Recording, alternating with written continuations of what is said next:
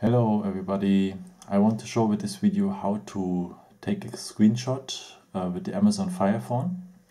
It is pretty easy. You just need the power button up there and the volume down button. So you press it at the same time for 2 or 3 seconds and you see the screenshot is made. It's very easy.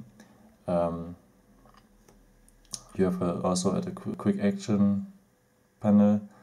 So you can have the screenshot directly, and you have it also as well in the gallery. There's also a own category with which one is named screenshot.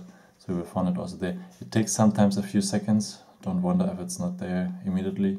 I hope I could help you with this video. Thanks for watching. Ciao.